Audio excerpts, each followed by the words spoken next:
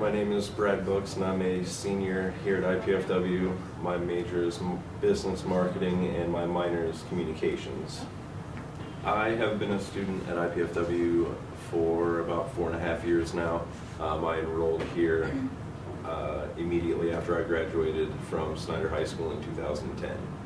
I had looked at Ball State, IU, and IPFW were the only 3 universities that I looked at as a senior, and I applied to those 3 and had gotten accepted to all 3, but had ultimately obviously chosen to go here.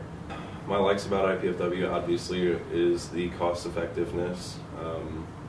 It's much more economical than going away to school at like Indiana University in Bloomington or even Ball State down in Muncie.